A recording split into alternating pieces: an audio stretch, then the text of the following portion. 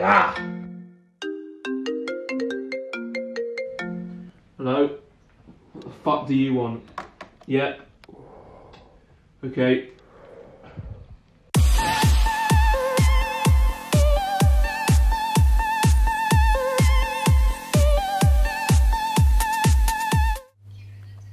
Welcome to the morning after. I'm your glamorous drag queen host, Erika Hex. And I'm Saul. On today's show, nudes. Is sharing your body really that harmful? We have on-site interviews coming your way with Quiva Mooney. And a fantastic exclusive interview with a student who went to the exhibition of famous film director Stanley Kubrick. Truly one of the greats. Our field reporter Vinny Kiss is here to talk about Stanley Kubrick. First, roll the VT. Yeah.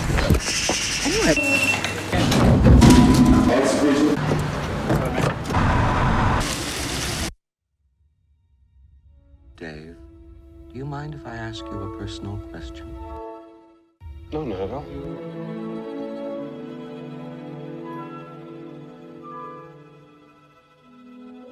Stanley Kubrick, one of the greatest directors of all time and most fascinating artistic voices in all of cinema. His body of work includes 2001: A Space Odyssey, A Clockwork Orange and The Shining.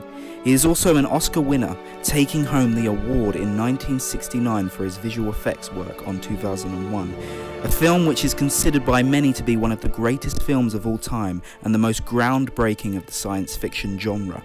His films haven't been without controversy, however, with 1971's A Clockwork Orange being withdrawn from circulation in Britain 2 years after its release and was not made available until 1999, and reports that he mistreated actress Shelley Duvall on the set of 1980's The Shining so that he could get a better performance out of her. Kubrick died on the 7th of March 1999, leaving behind a legacy that remains unrivaled by the other directors today. The Shining is known as one of the first films to make use of the revolutionary Steadicam, which would become a staple of filmmaking in the years to come. The camera's inventor, Garrett Brown, was heavily involved with the production of The Shining, where he described his excitement at first being seen set as offering further possibilities for the Steadicam. 2001: A Space Odyssey is notable for making a significant use of match cuts, which refers to when two shots are cut together that are connected by an action or subject matter, with 2001 using it to connect a bone that has been thrown in the air. I 100% recommend this exhibition. It provides a brilliant insight into one of history's greatest films. Thank you for joining us today, Vinny. You were a fan of Stanley Kubrick before you went to this? Yeah, I was, yeah. I'd only seen one of his films, but, right.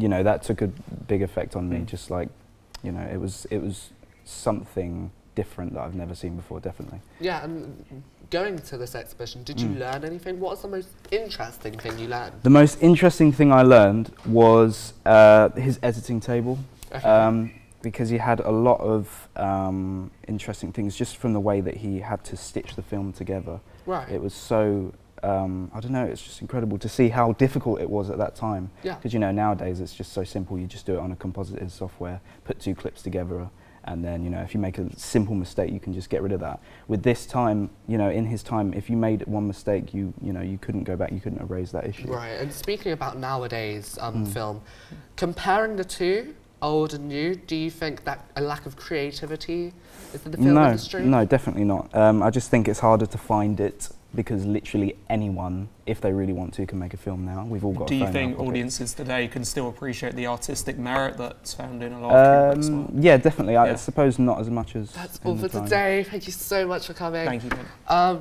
Now we are going for our advert, and we will see you in a minute.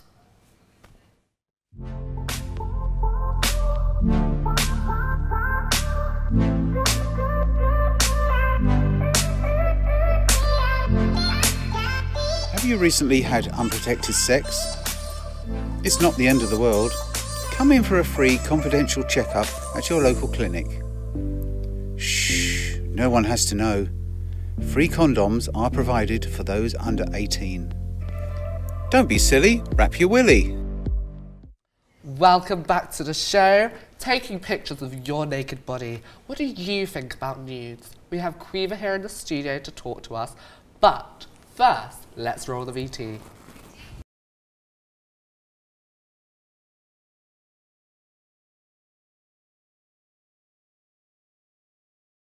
So, Quiva, how are you today? I'm good, how are you? I'm good, thank you. And Vinny? I'm good, yeah. I'm good, thanks. That's good. So, we watched the VT, and we'd really love to know, what are your personal opinions on nudes? I mean, Vinny, you're against it as well. Yeah, I think they're disgusting. Why is that? I just think they're an absolute joke. Right. Yeah. And Quiva? I think they should be accepted. Okay, so we had two polarising views. Well, during the VT, did you find anything weird? Did anyone say anything peculiar?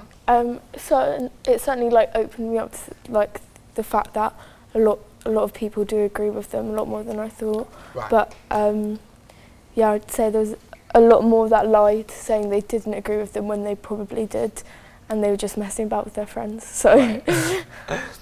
And in a digital age, Vinny, what do you think the implications are of sending? You can share it to people who you don't perhaps want to see it. I think that's a risk.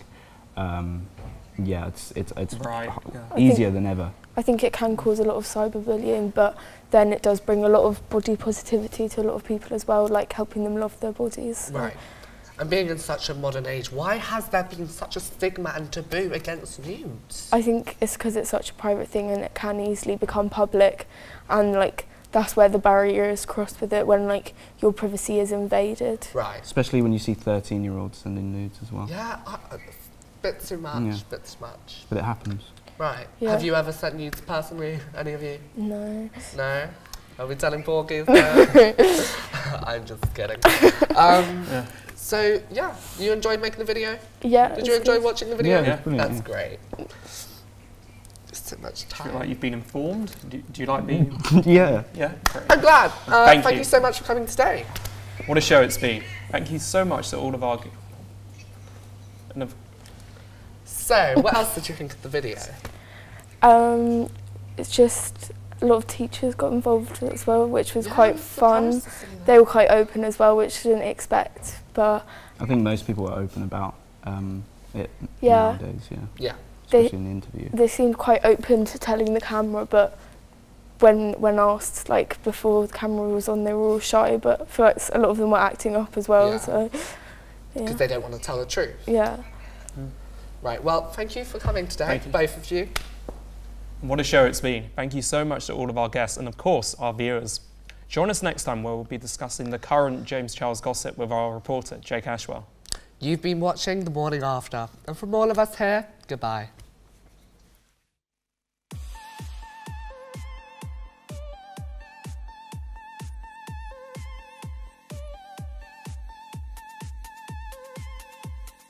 First, okay.